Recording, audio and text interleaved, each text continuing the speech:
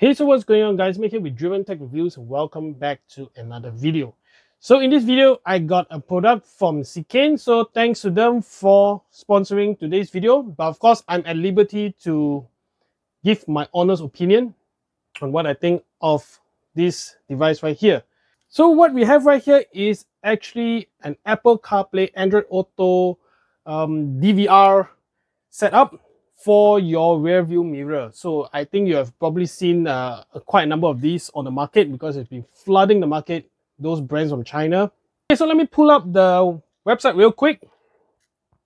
So you can see this is the website. So you can see AHD inch display streaming media card DVR.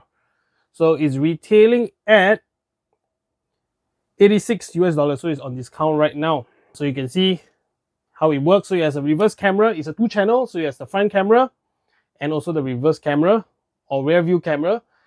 So I'll be installing it on my Beta because I personally have an Apple CarPlay head unit already on my other cars. So yeah, only the Beta does not have really a functioning radio to begin with. But anyway, we will start off with this. So I'll be installing this, but I'll be showing you guys all the features through my power bank so that I do not have to show you guys and try to like explain everything in the dark because it's nighttime right now at the time of this video. So you can see the features. It's also DVR, it's built-in wireless CarPlay and Android Auto. So I'll be showing you CarPlay because I do not really use an Android device. So you can see you can do a lot of things. You can do a split screen mode. So you can have the DVR on one side and the other side you can have the Apple CarPlay. So I've actually done the basic setup, but I'm going to be showing you guys how to do it as well. So you can see FM transmitter with aux connection. This is Bluetooth. Basically all the connection you need for basically transmitting music and stuff like that. Of course, it has inbuilt speakers as well, which I will be demonstrating. 24-hour parking monitoring. So the camera, I believe, can be hooked up directly to any main source of power. So like something direct from the battery. But of course, I will not be doing that because I'm doing the install myself. So I'm going to keep it simple. So you can see package content and stuff like that. So yeah, pretty self-explanatory. So if you do not want to upgrade your head unit or do not want to pull any extra wiring, this is probably the simplest solution. So you can keep your original radio and use the FM transmitter to actually transmit out the music. So yeah, it's a win-win situation. So inside you do get foam. Let me remove that, and we get the mirror, or I should say the Apple CarPlay unit itself. You can see it has the protective film, that's why it looks like matte texture. Okay, let's go through the other stuff that comes with the box. So here we do have the rear camera. There's the rear camera right here. Because we're pretty long cable, so I bet it can fit most SUVs and cars. I'm not sure about like minivans and stuff like that, but I bet you could like use like standard or something, maybe, because it's just an auxiliary jack right here. So they do give you some sticky pads as well to stick the camera. You also get this car charger which powers the device through USB-C. So it's a good thing they are not using micro USB anymore. USB-C is the way to go. So yeah, it's very self-explanatory. We do not have a pass-through like other brands, but it's all right. So we do have also here some rubbery, stretchy thing to actually hold the DVR, or I should say the CarPlay, in place. So you can just strap in and it just straps onto these hooks right here. So you can adjust. There are a couple of sizes. Yeah, we do get a plastic pry tool if you do want to push in all the wires in your upholstery. And then we get a aux cable. So that's about it. And of course, not to mention this manual right here, which is I'm not going to read because it's pretty straightforward. If you have used any Apple CarPlay device, you're going to just be right at home with this one. Alright, so before I get this plugged in and show you guys the features, I do want to go through with you guys the ports on this. So on the top, you get the Type-C input. You get the AV for your reverse camera. You also get a micro SD card slot as well as your aux port. Yeah, of course you get the mirror itself. On the bottom, you have your microphones and also the power on and off switch. I don't think you'll be using the power on and off switch, to be honest. But yeah, it's there. You get some cooling vents. You get the 2 speakers right here. I'm not sure whether stereo or mono setup, but yeah, there are 2 speakers right here. So you also get the camera right here, the front camera. So this is also extendable. So if you're OCD about the placement, yeah, they actually improved on the design, because I saw some reviews where it was not able to be retracted or extended. I mean, it was just a fixed camera. And then this is also adjustable. You can see right here. All right, so now that we got it plugged in, you can see the startup screen. It's a Porsche. All right, so let me show you guys the interface. So you can see right here, we have CarPlay, Android Auto, DVR. So this is the DVR. I'll be showing you guys that later once I got the rear camera plugged in.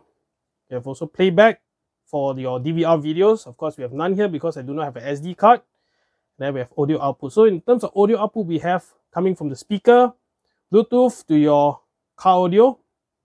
You have FM, which is basically an FM modulator. So it beams out the music to your car stereo through FM. Then we have aux right here, so you can plug in the cable and then get it plugged in to your aux port in your head unit. So very basic setup.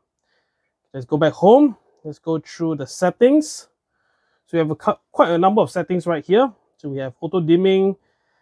This auto dimming is not really auto dimming, but it's more like time, follows the time. So you can see right here. Yeah, it is what it is. We have screensaver, which probably we won't use. Driving position, left or right. So if you're driving on the left side, then you can switch it over right side and then so on and so forth. Split screen mode, which is very important. I like this function. So if you're using Apple CarPlay, you can have Apple CarPlay on the left or the right, and then you can have your DVR or something else on the left. So it's a split screen mode. You have assistive touch, yeah, clear connections and all resolution. So I show you the max recording resolution right here. It's 2.5K. So of course you should not expect too much from these cameras because they are pretty basic. They do the job. So you have split time, microphone, and yeah, all this reverse line calibration if you do want to connect your camera to your reverse light wire, and then you can actually engage the so-called grid lines when you reverse.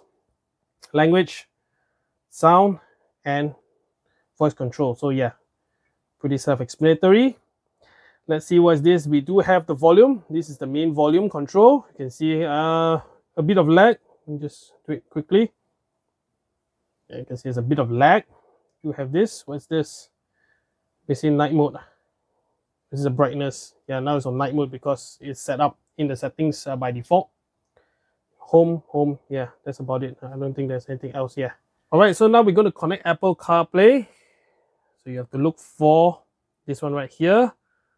Let's click on that. Of course, they will prompt you on the first time where you just have to go to Bluetooth and connect to the device itself. Yeah, so you can see right here, this is actually split screen mode. So you can actually switch between the front and rear cameras. So talking about rear camera, let me just get this rear camera plugged in. Okay guys, so I've gotten the rear camera plugged in. You can see right here. You can see us. Hi, right here. Of course, there's a protector right here, which I'm not going to remove yet until I get it installed. So yeah, this is the reverse camera or the rear camera, and then we can switch to get the front camera. You can see right here is the front camera. So yeah, very straightforward. So you can see we do have our interface right here. So we have Spotify, we have Waze, basically your exact Apple CarPlay setup. So you can see it's, I would say, not the smoothest thing, but it does get the job done. Of course, you will not be consistently touching your rear view mirror by default. I mean, yeah, so you can just leave it there on Spotify. You can actually play tracks. So let me see where the audio output is coming from. Give me a second. Let me just press assistive touch. So copied from Apple. Okay, let me just adjust the output. So I click speaker. Yeah, okay, let me go back to Apple CarPlay. All right, so let me just try a random track. See the volume. You can see right here, you can do max. Okay, before I get like copyright. Before I get a copyright strike, I better just turn that off. But yeah, it's not that loud, and on top of that, it's actually blocked by the mirror. So I guess you're not going to be getting really loud and clear audio if you are expecting that. Alright, so this has been sort of like a review and feature display of this Apple CarPlay Android Auto rear view mirror setup right here. So personally, I think that I'm 50-50 on these kind of products. I prefer something that is on my dash instead, something that is bigger. This is, of course, yeah, it's very wide, it's very nice. Of course, it's not so pixelated. I'm going to show you guys. It's actually pretty clear, but I'm going to leave this on first for now until I get this installed. So yeah, it's a very clear piece of glass.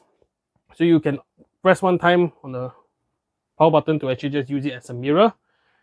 But yeah, I would rather just use the rear camera as my mirror since I can do both. I think this is a pretty good product, to be honest. And I think that a bit more RAM would have been better. I think this is the maximum size you can go for setup like this, because anything bigger, you'll be like banging into the visor and stuff like that. And of course, blocking your view as well.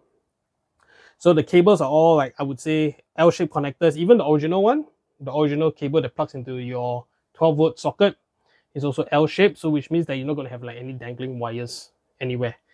Just right up to your roof lining, and then you just pull the wires and it's a very clean setup. Alright, so thanks guys for watching. Hope you guys like this video. If you did like this video, do give it a thumbs up. Subscribe to this channel for more content just like this one, and I'll catch you guys in the next video.